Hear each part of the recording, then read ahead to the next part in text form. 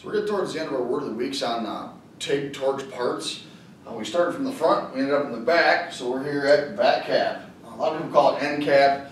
It's not ridiculous if you're calling it end cap. People are going to know what you're talking about, but the correct term is back cap, so we're going over back cap here. Now there's two extremes here, a long one and a short one, and then there's some that are in between. And at the end here, what I'll do is I'll zoom in on these two and one that's in between, get a close-up of it. But for right now, let's go over some advantages and disadvantages of these, because there's advantage and disadvantage to both of these. I kind of wrote the advantages down here. So the long one, no break. What does that mean? You don't have to break the tungsten. An entire length of tungsten will fit in this torch, so you don't have to break it. It also makes it easier to sharpen because you're not, close to the grinder with your fingers, as if you were going to use this little tiny one here.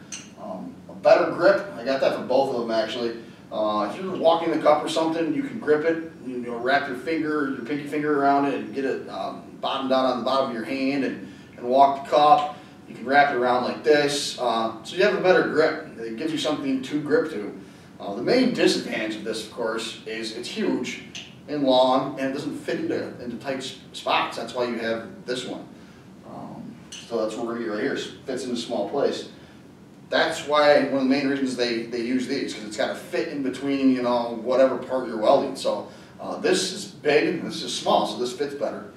It also has a better grip. You can grab this thing just like the other one, and you can get right on top of it like this, and the end cap's not there to prevent you from having a good grip on the top like this. But this also has a good grip because you can do this. So I guess it's all in the welder preference, right? So functions, the end cap. Main function tightens the tungsten, so you're going to put the tungsten there and tighten the end cap, and when you tighten the end cap down, it pushes the collet into the collet body and then pinches the tungsten. Its main function is to tighten down on the tungsten.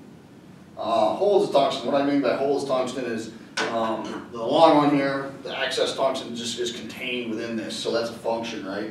And then aids in gas flow, and what I mean by that is if you take your back cap off, if I can get it here, right where the threads are, you're going to see an O-ring right around that. When you tighten that down, that O-ring seals and forces the gas flow out to the front of the torch. So it aids in gas flow. That's not one of its main functions, but it does do that.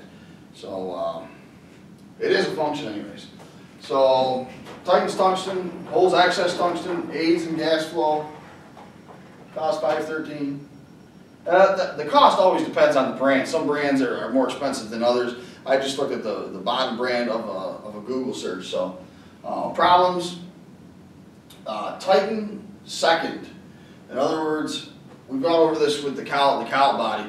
If you tighten the end cap first, it won't pinch the tungsten because it's not close enough in the middle to squeeze that collet into the collet body. So you want to tighten it second. So you tighten your collet body, you tighten your end cap last. Break, they're easy to break. If you drop it, it's kind of hard plastic, so it's kind of brittle. So when you drop it, it will break. So it can break, that can be a problem. And then you can have a bad O-ring. So if that O-ring is shot, the gas will leak out around in here, and you won't get as good as gas coverage, or you'll have to turn it up, and then you're wasting money because gas costs money. So you want to make sure you got a good O-ring in there. And then too big, I wrote something like this. If this is all you have, it's too big to fit into places, you're going to have to go buy, this one right here to get into a smaller place. So that's what the back cap is. A brief description anyways. So what we'll do now is we'll take a look at these two up close, and then the one that goes in between, and they have different sizes depending on what you're trying to do. So maybe you like that grip on that one, and if you use half of that, you can still fit into whatever you're welding, so you get a half-size one. So what we'll do is we'll take a look at the three that I have, and then we'll show you how to put it into the torch, which is no big deal. So for now, let's go look at the three I got. This is a look at, well, I guess 4 different back caps. The one on the top, you can see the tungsten coming out with the collet in it.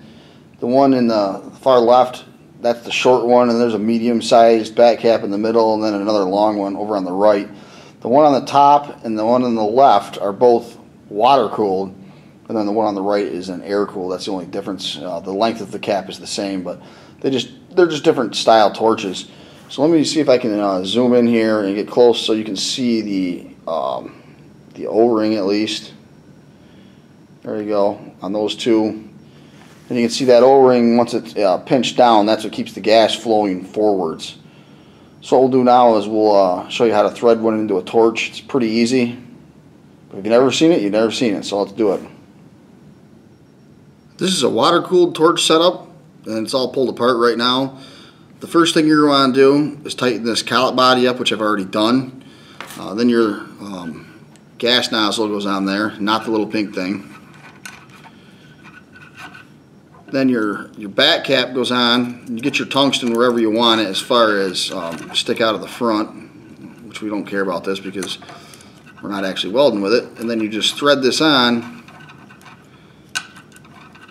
And the way you know if it's tight or not, if this moves, it's not tight.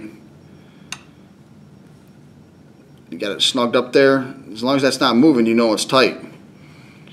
So that's how you put the back cap on. Pretty simple. We'll go over what the torches are next week. So thanks for watching, subscribing to TV Weld, and we'll see you next week. We're out of here.